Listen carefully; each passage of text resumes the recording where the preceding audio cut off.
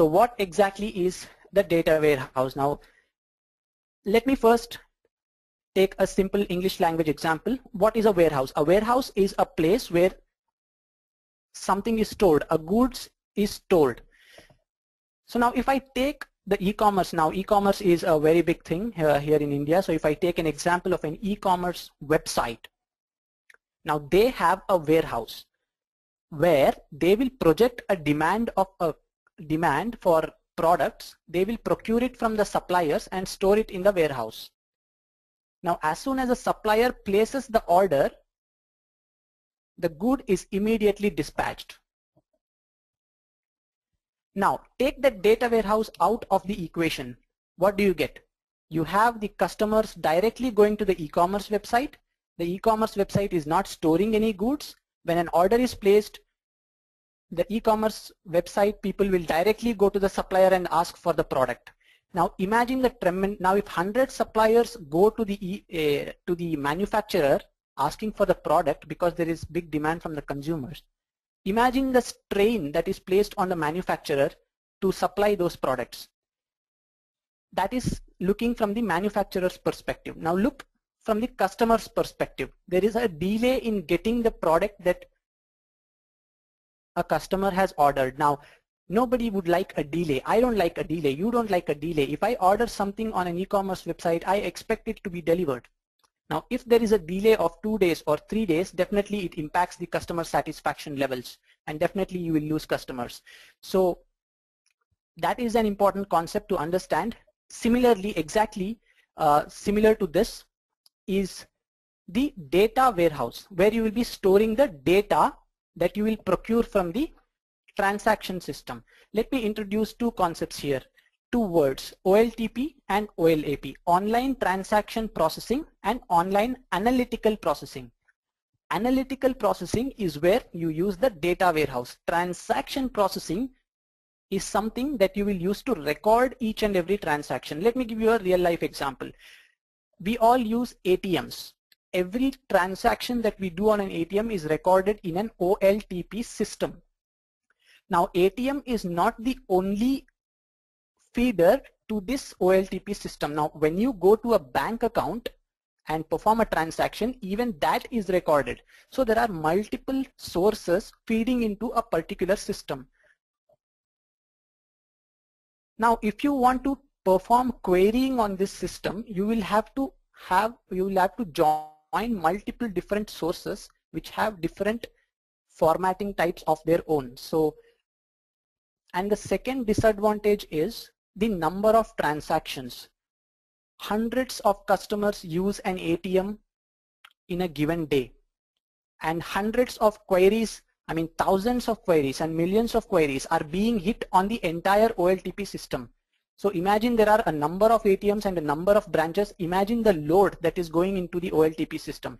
So this system is definitely not used for querying purposes. This system is definitely not used for analytical purposes. This system is only used to record a transaction, right?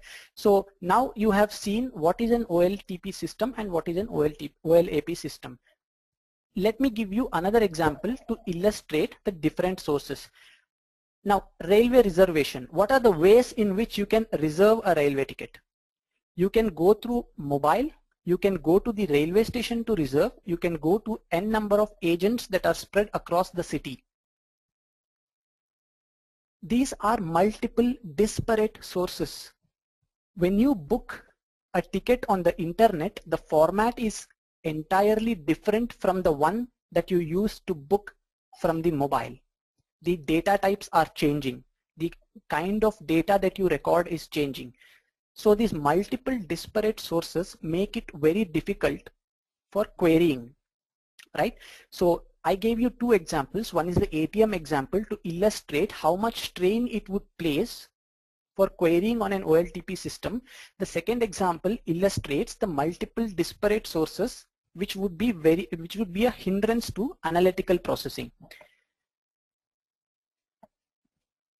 Now based on this, at the end of the day, the end user would want reporting. The end user would want data for his reporting purpose. what do you do? So you create an alternate system. This is called as an OLAP system. There are, as you can see from the diagram of the first slide, there are multiple sources, source 1, source 2 to source n, feeding into a data warehouse. Now, this is not a simple feed. There are a lot of calculations, a lot of processing that happens before, a lot of validations that happen before data is loaded into the warehouse. And at the end, you have multiple users, user 1, user 2, and user n, trying to access this warehouse and trying to get some data and generate the reports. Now, what is the business benefit that a business gets by implementing a warehouse? We all know that this is an era of competition and intense competition. It is not just enough to take smart decisions, but you also have to take it on time. If you miss taking a decision, somebody else is already there pouncing on you. So let me take another example of a supermarket chain. Assume a supermarket chain is not implementing any data warehouse. It is very difficult for this supermarket to analyze what products are sold, what products are not selling, when is the time that the sales go up, what is the age group of the customers that are buying a particular product. So none of this analysis is possible. What you have is some goods getting in, some goods getting out without knowing anything. Now, that is not an ideal scenario. I want to make a decision, for example, when I say that this particular product is a hit among 18 to 25 age group, I will intensify my efforts to market that particular product to that particular age group, right? And suppose I get from the data that I see that this particular product is not selling as it is expected. So I will analyze why this product is not selling. What is the reason? Is this product not selling during a particular period of time, maybe from January to April when it is not selling, or is it not selling throughout the year? And then I'll be in a better position to make decisions to either not take the product or to suggest some improvements so that the product starts selling. So these are smarter decisions, and if you don't take them on time, then customers will obviously move out. This is about the supermarket chain. Now, this is regarding the customer satisfaction. When I talk about the strategic value that is given to a company, let me take an example of procurement department. Every company procures certain things from suppliers. There will be hundreds of suppliers supplying a product to a company. For example, desktops, laptops, stationery, etc. Now, before making any purchase, the company will definitely ink a contract with the supplier, saying that if you are charging 100 rupees for a particular product, please give us at a discount of 80 rupees because we are procuring, and what are the terms that should be followed when the procurement should be made, and etc. etc. Now, what is the guarantee that the supplier is following all the terms set in the contract? When a particular purchase is made, definitely a supplier will give an invoice to the company, and that invoice is a record of that particular transaction. Now, I want to match this invoice data with the actual contract data to see whether all the terms are being matched or not. For example, the contract says 100 rupee product should be sold for us, sold to us at 80 rupees, and if the invoice says that it is more, it is that invoice says that the charge has been 100 rupees. So now how do you analyze if the data is not there? Hundreds of suppliers are producing such invoices to the company. Now you cannot go and sit with each and every invoice and do manual effort. So what we do is we will load the data into the dimensions and extract reports and see whether there is a match or a mismatch. If there is a mismatch, we will schedule a meeting with the suppliers and ask him why he has done so. So this is the strategic advantage, and also it gives the company more negotiating power. if, for example, a supplier has increased the price of a product to about 120 just in the previous month, and in the subsequent month again he has increased to 140. Now you can go and question him as to why he is doing that, but in the absence of data you end up paying much more. So the primary reason for a data warehouse is for a company to get that extra edge. This extra edge can be gained by taking smarter decisions in a timely manner. Smarter decisions can be taken only if executive responsible for such decisions have data at their disposal. Now there was a time when the fact-based decision and experience-based decision making was much more prevalent. We are moving from that area and going into an area where fact-based decisions have gained importance in our life. So data is very essential. Let us consider some strategic questions that a manager or an executive has to answer. How do we increase the market share of this company by 5%? Now, data warehouse is used for a specific business scenario. You need to know. That is the difference between having the big data. A lot of courses are there on Edureka on big data and Hadoop, etc. Those are unstructured data. Data from social media, Facebook, logs, clicks, hyperlinks, etc., etc. And you can just use them and store them without even knowing what you will get out of the data. But in a data warehouse, you will have to first have a clear-cut requirement that this is the question that I am asking, this is the objective that I am going to set, and only after you set it will you go forward in implementing a data warehouse, because implementing a data warehouse is very expensive.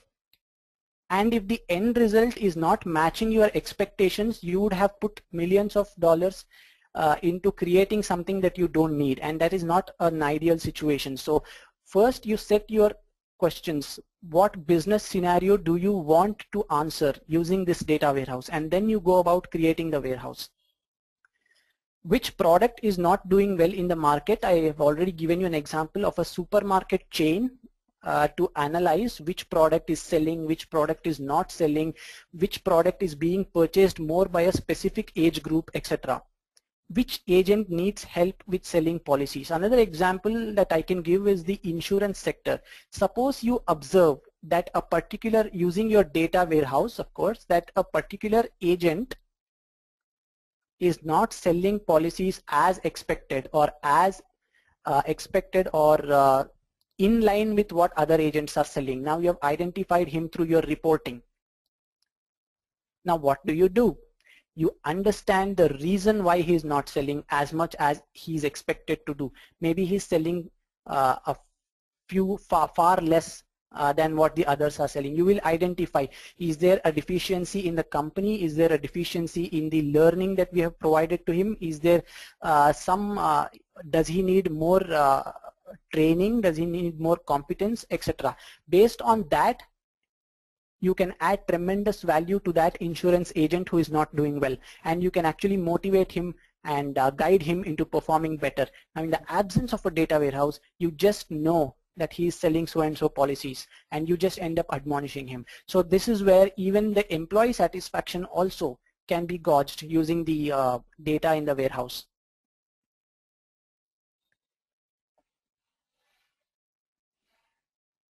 What is the quality of the customer service provided and what improvements are needed? Of course, this is very important because I will cover in the subsequent slide. There are two main reasons why company uses a warehouse, and one of the important factors is the customer satisfaction.